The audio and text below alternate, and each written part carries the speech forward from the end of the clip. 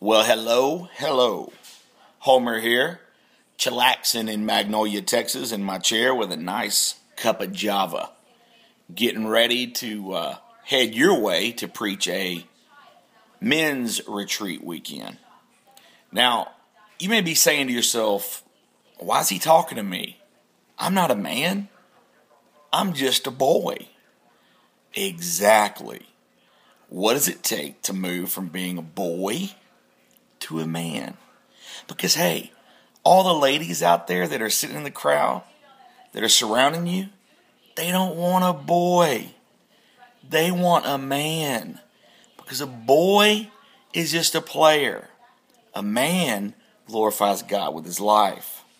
And listen, a man is not measured by the amount of money that you have in your wallet or how long you can grow your mustache.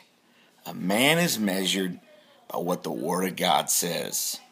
Now, if you want to go from being a boy to a man, then let me tell you how God told Job, brace yourself like a man.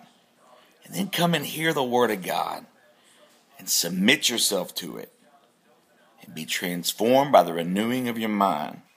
Seriously, guys, I hope to see you there. Grab some of your teenage friends and bring your butt to the men's retreat weekend. All right, peace out. See you in a few days, homies.